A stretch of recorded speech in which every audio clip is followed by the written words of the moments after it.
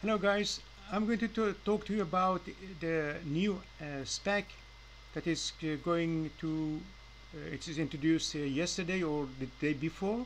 That is that is Indie. Indie Semiconductors is going to merge with acquisition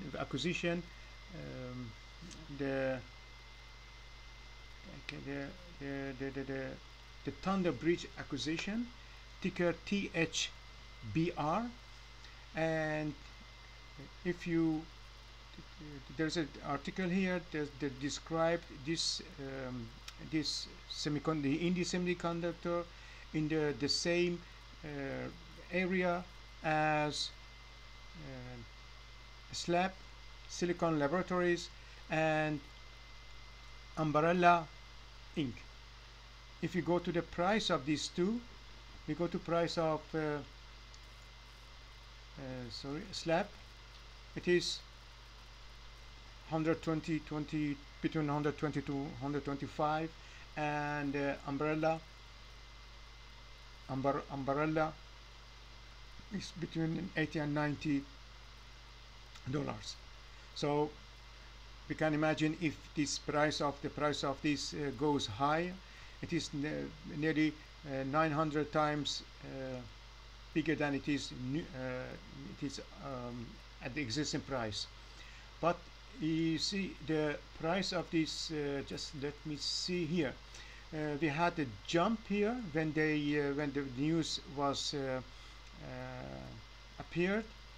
It went to highest of 1140, and the same as other specs, they just tanked, and now today is 1060, and after hours is 1069. Okay, so I'm going to describe this, go more inside of the investor presentation to find out if it is something that we are interested in to invest in. Okay, we go to, that is the investor presentation.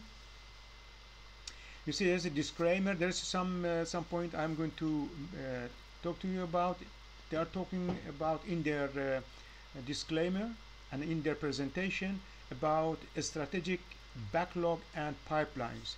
The strategic backlog means projected future revenues based on existing contracts setting forth design and pricing terms and historical production trends of our customers. That means something that they think that in the future that they are going to do business with their customers, and the customers going to get their products. So all of them are future prediction. And there is something else here that it says here that everything that we say here is assumption concerning future demand, and there is no assurance that such future revenues will be obtained. Actually, that reminds me of ICOs when they the initial coin offering, that they came with really beautiful presentation about their coin, how it's going to substitute other Ethereum or Bitcoin, but after a while they just disappeared. I'm not telling that this is going to disappear, but I'm going to tell you that the prediction of the prices is just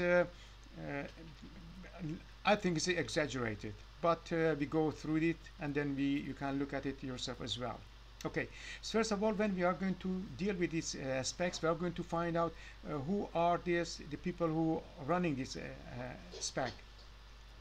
And then these people with 3 years, 30 years of experience, also 30 years plus. So they are really experienced in bringing a spec into the market.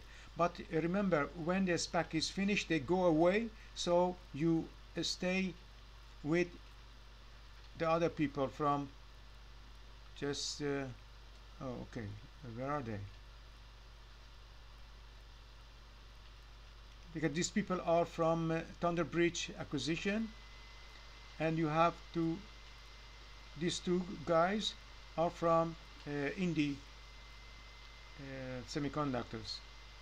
So these two stay, and these three go away when the merger completed. Okay, they are going to have a next generation automotive semiconductor and software platform solving the most complex and demanding challenges. 2 billion plus of a strategic backlog, what I described before, that is a prediction in the future. And proven leadership and transaction accelerate roadmap and drive substantial growth and profitability. Okay, so what are they? You see here, they are working on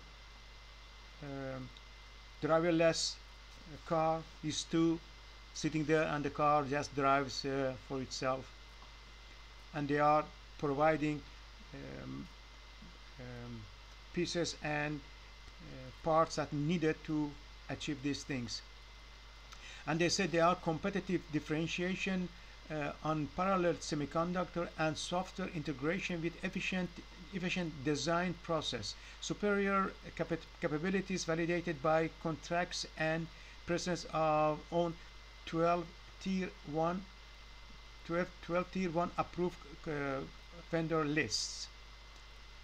Okay, and they are trying to have 58% 5-year revenue from 2020 to 2025, and 60% aggregate revenue through 2005, already at shipping one stages. Okay, clear path to substantial profitability with 60% gross margin, 30% operating margin targets. Okay, they are very big and yeah, very nice targets if they can achieve it.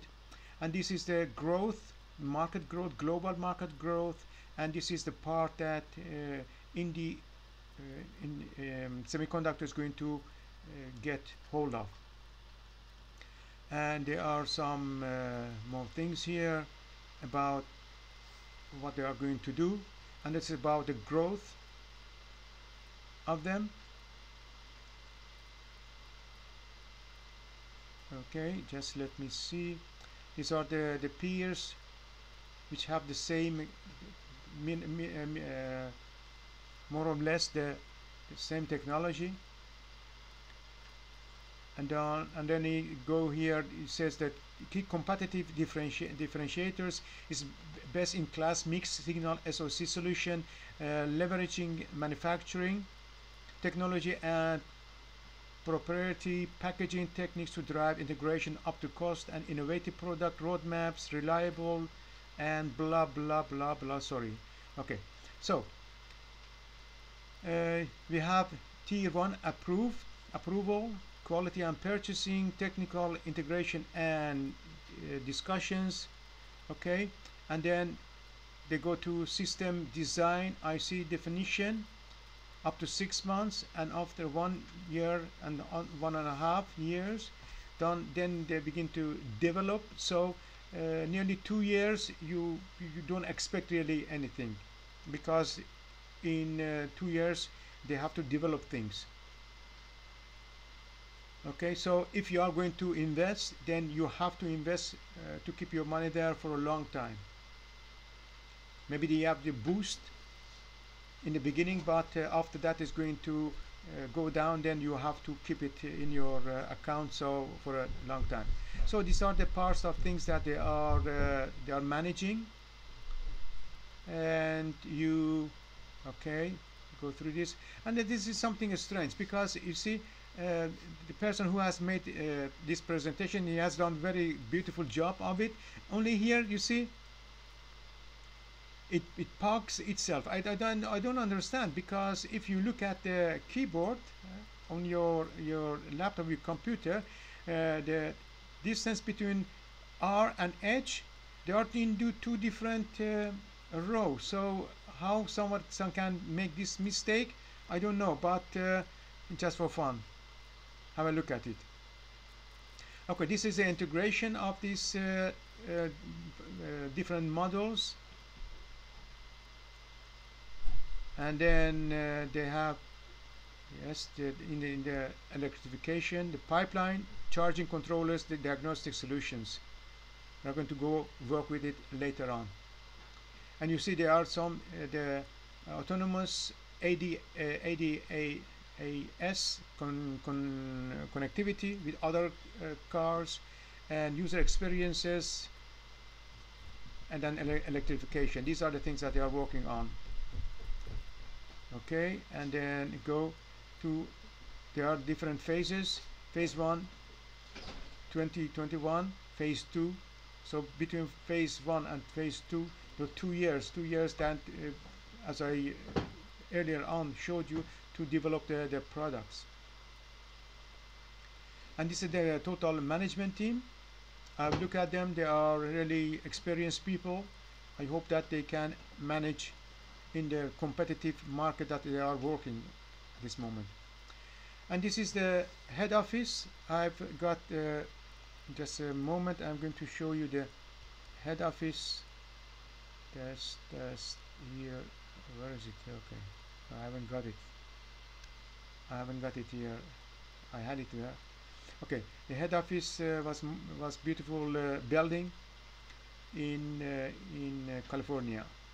Okay, and they have different places in Germany. They have in Scotland and in China, Shanghai,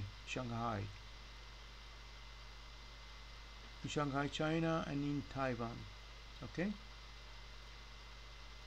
Okay, they are, as I said, projected 85% compound annual growth from 20 to 25 and 25, and 60% aggregated revenue. We had this fund before. If you go to, I'm going to go to their financials. You see here they have in 2019 they had 23 million revenue, and in 2020 they had the same amount of revenue, but they had here operational expenses 25, and here they had 27, so they have more expenses. That is the reason why they have the same amount of revenue. But it is really strange because they are going to increase this one, and while increase this one increases as well. So it is very optimistic in my point of view. Okay, and this was the review of this SPAC. I hope you can just make your decision if you want to invest. I'm not going to invest at this moment because I'm not really confident about the projection that they have in their growth. Okay, I hope you like this video. Please share this video, thumbs up, and subscribe, because I'm new here and I need your help in order to be able to make more of this in-depth review of these products if these specs come to the market, and I hope that you enjoy it. I talk to you in the next video. Bye.